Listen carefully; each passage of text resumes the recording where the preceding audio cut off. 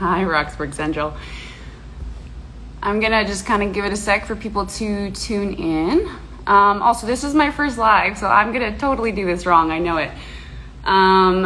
But the purpose of this live today is that it is World Against Trafficking Day on July 30th today. So I have been kind of acquainted with A21 and the work that they do, and they are a anti-trafficking organization that I've been slowly getting to know. And today I have the opportunity to talk with Katie and Gil, who are the country managers of the South African office. So they're going to kind of give us some insight as to the organization and human trafficking, especially right now during COVID. It's really affected that industry. So I'll just kind of give you a brief reason as to why I really like A21. So they are global, they're not just local, they're international, and they really help the victims afterwards, in the aftermath as well. And I kind of got acquainted with them because I personally just think that humans have the right to have agency over their body, and when they don't, that is devastating not only to them but to the societies that they're a part of. So I really am fond of this cause and the organization, and yeah, I'm going to explain it terribly. So I'm going to invite Katie and Gil to be a part of the conversation. I'm just going to ask them questions. I'm kind of coming at this from a learning perspective, so anyone listening, we're on the same page here. But yeah, so let me see if I can add them.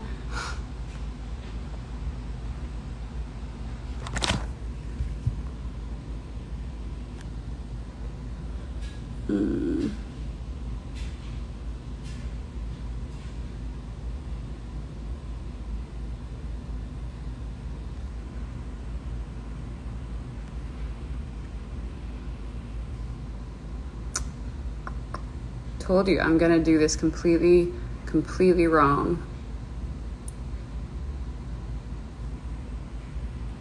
All right, hold on.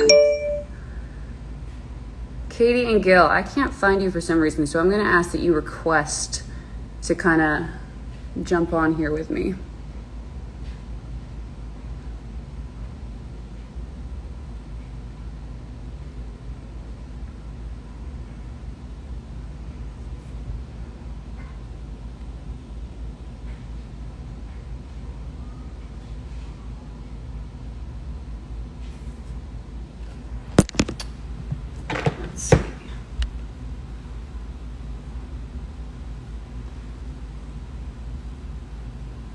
I'm still not seeing you guys. Uh-oh. Oh no. Is it A21? Am I?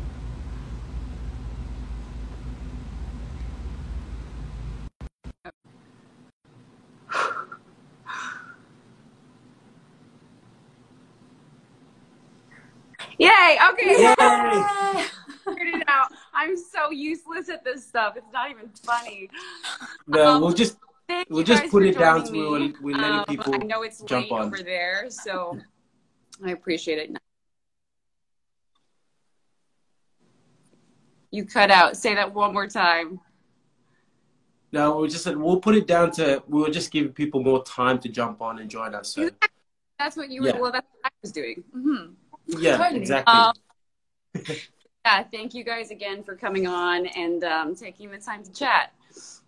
Thanks for having us. Yeah, it's such a privilege that you would have us to come and have a conversation about this. Yeah, we're so pumped and excited about it. Yeah. So, Katie, I know that you, I know that you've been a country manager for A21 for a while, and I'm guessing Gil, you're a part of that as well. Yeah, she's my boss. So I am. Boss. So why don't you? Uh-oh, we froze again. Why don't you guys tell me a little bit about A21? I know this connection is going to be funky the whole time, but yeah, tell me a little bit about A21, what you guys do over there in South Africa, but also maybe globally as an organization, and just kind of start there. Great. Well, we're a global anti-human trafficking organization, obviously. We're actually 18 operating countries, 18 operating offices in 13 countries. So we've grown pretty rapidly over the last 12 years, and have 10 operational countries. So 10 of the countries that we run actually work directly with victims and assisting victims. And then we have an approach where it's a three-prong approach that we have when we're working with victims of trafficking. I don't know, Gil, did you want to explain that? Yeah, so our strategy as A21 globally is, our operational strategy is reach, rescue, and restore. And the way it works is, the reach is we reach the vulnerable and we disrupt the demand. And that's basically educating and going out and doing presentations within schools, especially in our vulnerable communities. We have an agreement with the educational department here in South Africa in the Western Cape, where what A21 does is part of the curriculum. So that's really awesome. We have a great reach coordinator who's working tirelessly and really well with government. Mm-hmm. And then we have rescue, which is where we partner with law enforcement, we partner with government and other NGOs to obviously rescue victims of trafficking. And we also, as 21, run the National Human Trafficking Hotline here in South Africa. We also have in Bulgaria and Greece. Greece. But here in South Africa, we as A21 run that, and which Kate will probably talk about a little bit more.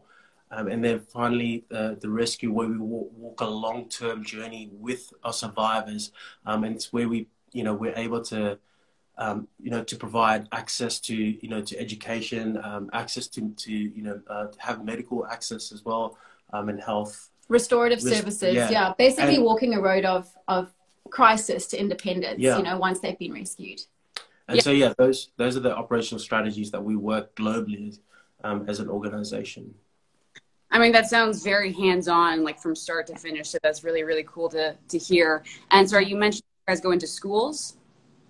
So, like, why do you guys think it's important to start educating that young? Or what is the age that you guys kind of do start educating at? We educate from any age, actually. We've done presentations for as young as 4 and 5-year-olds. We've got some great primary school or, between the ages of 5 and 12 that we do. And we honestly believe that education is key. It's one thing to work with a survivor of trafficking, but that's years of rehabilitation. You're working against so much trauma that's come against them. But imagine if you could reach someone who's vulnerable before they're trafficked.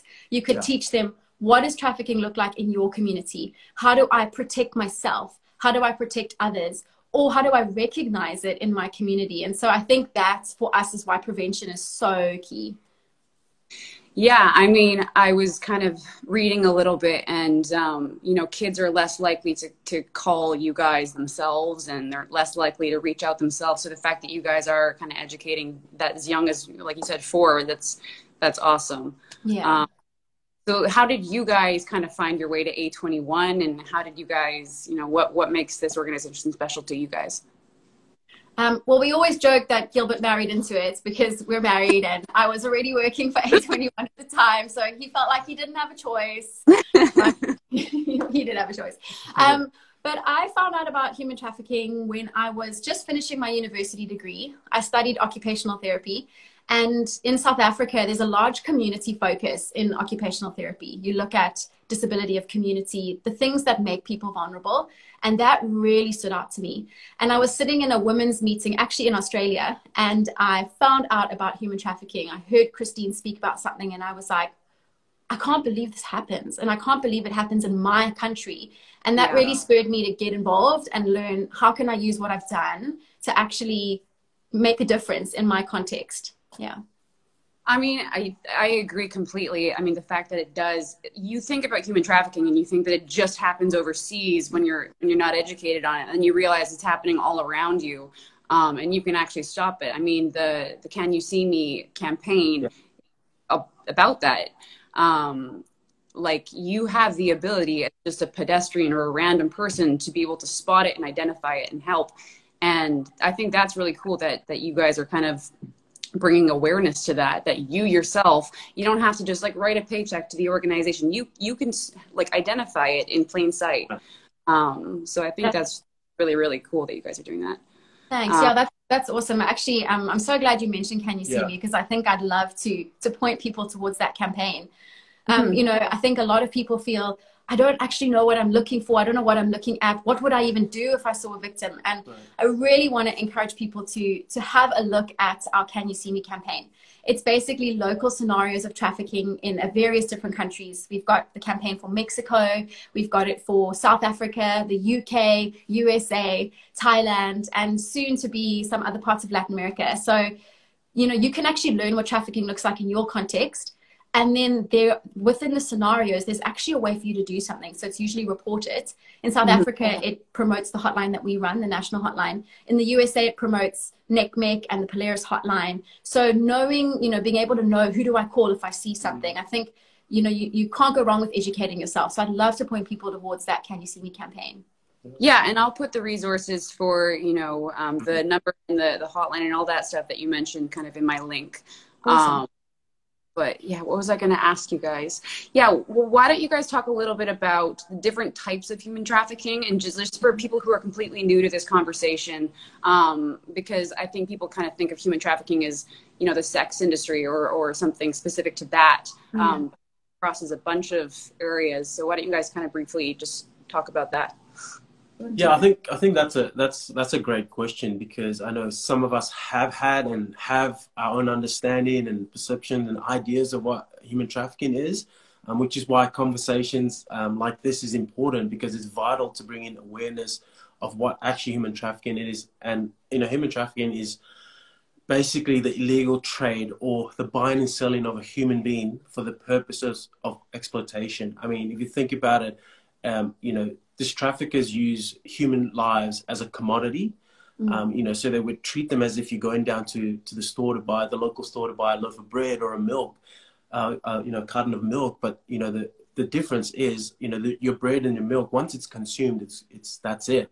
Whereas a human life, you can exploit over and over and again. And that's probably one of the reasons why a lot of these traffickers, you know, exploit these victims of trafficking, because there's more to it. There's a, you know, we always say there's a low risk but high reward in this. Yeah. That's what, so, you know, it's so luring to a lot of people. And as you mentioned, you know, there's three common, you know, forms of trafficking. As you mentioned, one of them, sex trafficking, is one of them, where, you know, women and children, even men, have been exploited, you know, to serve as clients, you know, throughout through the day, over and over again. And, you know, labor trafficking is another one where, you know, they've come, you know, for a job opportunity and the circumstances are different. You know, they've come here and they just realize that it's not what they signed up for. And so they're exploited in a way where they're working for, you know, almost, you know, little to nothing. And, you know, one of the third one is domestic servitude, which is something that we work a lot with in South Africa, you know, because the vulnerability and the opportunity to come from, you know, your, what's the word? Rural communities. Your rural communities into the city. And it's, you know, you just put in a place where, you know, you have to work with little or no pay again, but you have no, you know, you have no control to go anywhere. You pretty much stuck there. And so, actually, just bouncing off of that, domestic servitude is such a common type of trafficking everywhere. And it's one of the hardest to identify because it's exploitation in someone's private home. So it's almost, you could see it as someone's personal slave or household slave. So it's a person that I'm working in a private home. If I never leave the home, maybe no one will know I'm there. No one will be able to report that something's going on. Whereas labor trafficking, sex trafficking, you can often see on the outside. So those are the common types we work and that we see globally.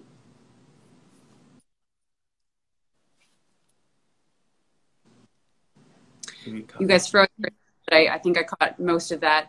And I think people don't realize that, to be trafficked doesn't mean you have to go somewhere. You can be in your home country. You can be, you know, down the street and being trafficked. So I think that's super important for people to identify. So I guess maybe let's talk about how the vulnerability of COVID has kind of put a lot of people in worse situations than they were in before, and how that might have affected trafficking, and if you guys have seen an increase in stats or phone calls or whatever. Great. So that's a really interesting question. How does COVID impact trafficking? I honestly don't think we're going to know that fully until we have been through this season and we start to see the ripple effects as we go. I can tell you what we have seen in the States. I know the National Center for Missing and Exploited Children have had something like a 90% increase in reporting for online exploitation in this season of lockdown. That is intense. So maybe where you would have seen trafficking taking place on the streets, now there's far more happening online. So we really believe that COVID has pushed a lot of the exploitation online and made children highly vulnerable. In South Africa, our hotline actually went up in calls by about 130% in the first month of lockdown here, which we didn't expect at all. But I think people slowed down. They were at home. They started looking what was happening around them, and they had time to report what they were seeing.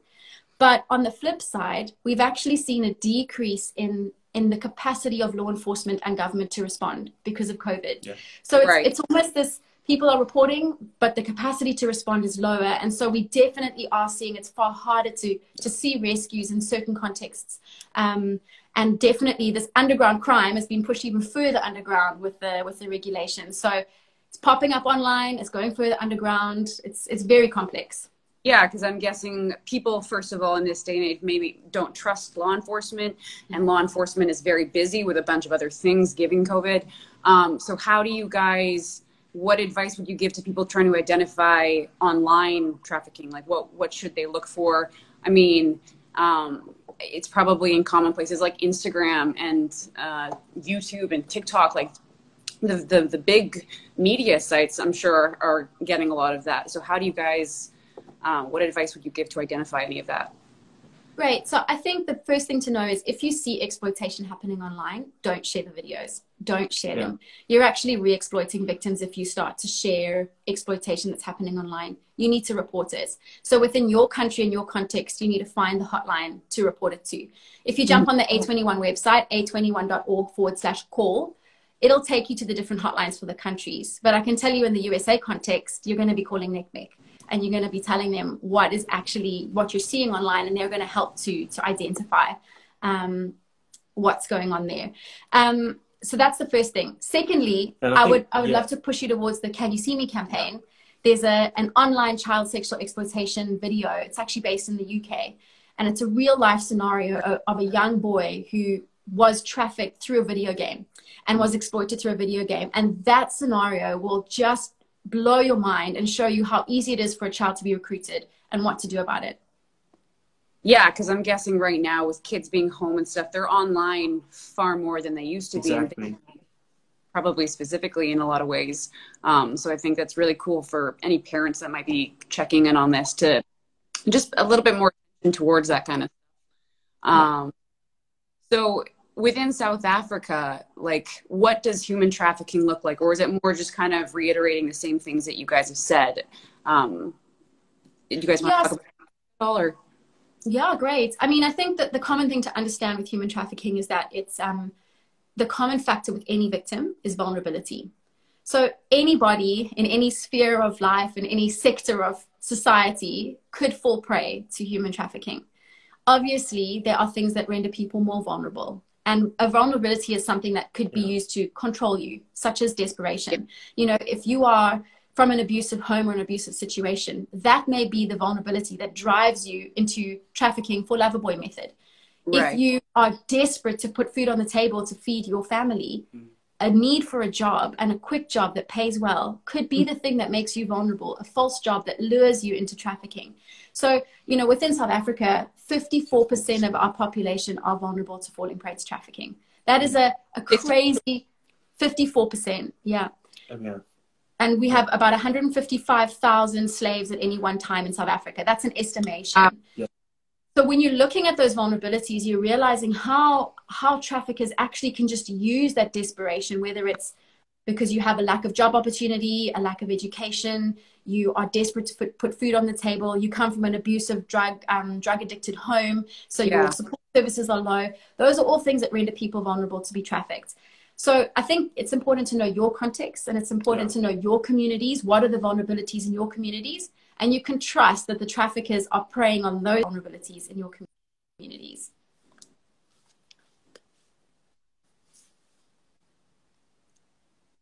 the connection got kind of wonky. Just repeat that last part one more time. I'm so sorry. No, I'm sorry. I think it's that the traffickers will prey on the vulnerabilities from your context. So know the vulnerabilities in your context. What is it? Is it lack of education? Is it lack of employment opportunities? And you can be sure that the organized crime rings will be preying on that. And that's where you target your awareness, and that's how you can recognize trafficking in your scenarios. Yeah. I mean, in the years, the 8 years that you guys have been a part of this organization, was there one person specifically that has impacted you, or one situation that really shocked you, that anyone tuning in can hear about? Yeah, I mean, there's a few. I think there's stories of hope that I think we can share, which would be awesome. But maybe one that really stood out to me it's actually depicted in our Can You See Me scenario of domestic servitude. And I'd love to encourage everyone to go and watch that one in South Africa, domestic servitude. A young girl from an African country was recruited by someone she knew and trusted very well, a spiritual guide, if you want to call it that. And she came to South Africa thinking she was going to study law. She thought she was going to be studying in a great university. And when she got here, she didn't. She was kept as a household slave. She was abused so badly. She actually left her situation when she was rescued with a disability. She's had to have so many operations to correct, the abuse that happened to her. And now you come as a wide-eyed 18-year-old with all the hopes and dreams in the world, and you leave jaded, disabled, and 4 or 5 years later, not having studied and having to rethink, what am I going to do with my life? How do I adapt to my life now? I think, when you realize that human trafficking, it's not just a buzzword. It's not just a thing that happens. It's people's lives that are being devalued. They're being used. They're being exploited for somebody else's gain. And what that actually does, to a person. So I think that story always sticks with me, to remember about the one and the hopes and the dreams of the one, and how when you work with the one, you can actually help them, to see their lives come back to restoration, come back to independence and living out their dreams again. I think that's, that's kind of what keeps us going. I would say, sorry. Yeah, sorry, go on. Yeah, I would say for me, at that same scenario, that same story, but we were shooting the Can You See Me campaign film, for that specific video, we had a scene where the actor actually, he had to really get into it. And then straight after that, he walks out, and, we stand up, we're walking with him, and he takes this deep breath. And then, I kind of said, "What are you, is everything okay?" And he's like, that was too dark for me. I can't believe that. Yeah. I'm just acting out what someone's actually living. And, for me, that moment was like, oh, wow, like, we actually get to be part of something that could actually make a difference, and they could actually see someone restored, someone's dignity restored. And so, that was powerful for me as well. And I think it's important to share stories like that about the specific people, because it isn't just an overall blanket statement. Like, we're helping the victims of human trafficking. It's specific individuals, and kind of what you were saying, you just have to be vulnerable and meet the wrong person at the wrong time. Like, it is that easy. It doesn't have to be overseas. It is your local community sometimes. And I'm sure every person, watching this, and you and I have all been vulnerable at one point and had to lean on someone. And so just the wrong person could, this woman was left with disabilities. Like, it changes your life forever. So I do think it's incredibly important to remember that they are individual human beings going through this. I guess my next question would be for just anyone wanting to kind of help more or learn more or get involved. Like, I know you've mentioned the Can You See Me campaign. Are there any other ways that they can, look into things and research? Yeah, great. So I think there's a number of ways that people can get involved. And that really depends on, where you kind of sit, what you want to be doing. I think the first way that people can get involved is fundraise. That's obviously the first thing that we would say is fundraise. If you have the ability to host a fundraiser or to become a monthly partner, like, that is incredible. You're basically putting resource in the hands of those on the front line. And it's actually, the ripple effect of that is absolutely incredible. But that's actually just one of the ways to get involved. I think the second thing that I'd love to encourage everybody is get educated. Yeah. Gil was talking about Reach and the campaigns that we've got. You know, jump online. If you're a parent, check out our parent guides. Look at how you can educate your children. Especially in this time. Especially in this time. You know, yeah. Yes, like how do you talk about human trafficking? How do you know, even to young children, how do you explain the concepts to them? How do you keep them safe? You can, you know, if you're a teacher and you have access to students, why not download the education campaigns and do that, you know, with your classes? So educate yourself, because with knowledge, you're actually empowered to make an impact and to make a difference. You don't know, you're not going to do anything about it. The more you know, the more you can do. Yeah. And then lastly, I think the big thing that I'd love to say is that on the 17th of October, we usually have our walk for freedom, but obviously there's a global pandemic. So big crowds is not going to happen. So we've, you know, pivoted. That's our kind of keyword for the season. And we are doing what's an incredible global freedom summit on the 17th of October. Yeah. And that's basically an hour free summit that you can join into and learn about human trafficking globally, and actually just have physical tools in your hands to make a difference in your specific community. So check out the A21 page, because I think on the 17th of August, we're officially launching that and you can get involved. And then lastly, if you do see something, report it. You can never go wrong with reporting it. You know, I might see something strange in my community and I pick up the phone, but I'm afraid that maybe what I have to say, maybe the police won't act on it. Maybe it's not a big enough tip off, but you don't know that 3 or 4 other people have actually called in the same street corner or the same dodgy house or the same scenario. And you're actually putting power in the hotline call specialist's hands, in law enforcement's hands, to step in and do something and actually save a life. So if you suspect it, report it. Awesome. I mean, I would keep you guys forever if I could, because this is super like interesting to me. But, yeah, this is great. I know that it's late. You probably want to go to sleep. But if there's anything else you guys want to just say to the people left watching before I say goodbye, is there anything else you guys want to add?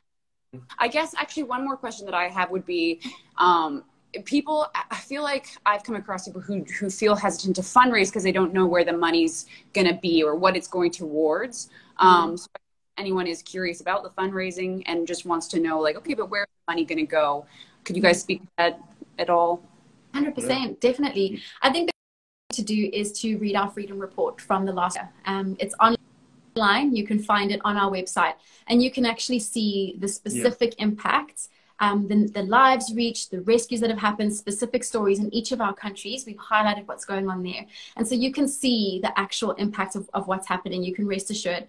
Another way is follow our social media accounts, because we keep you up to date on what we are doing. So maybe we're not saying, oh, this dollar was spent on that, but you're actually seeing what we're physically doing in the different countries, and you can actually see, you know, what's happening. So I think those are the 2 things that I would say, but that Freedom Report is beautiful. So go download it, read it, learn about what we're doing, and I think you'll be really inspired and encouraged. Awesome.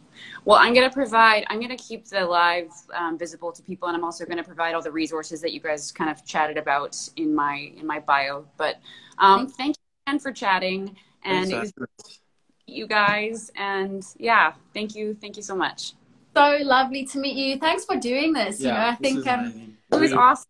Yeah, it's so much fun, and it's such an inspiration. You literally take what's in your hand and you influence people in your community and your sphere, and I think that's an inspiration to others. So yeah, I think people can learn from that. It's awesome.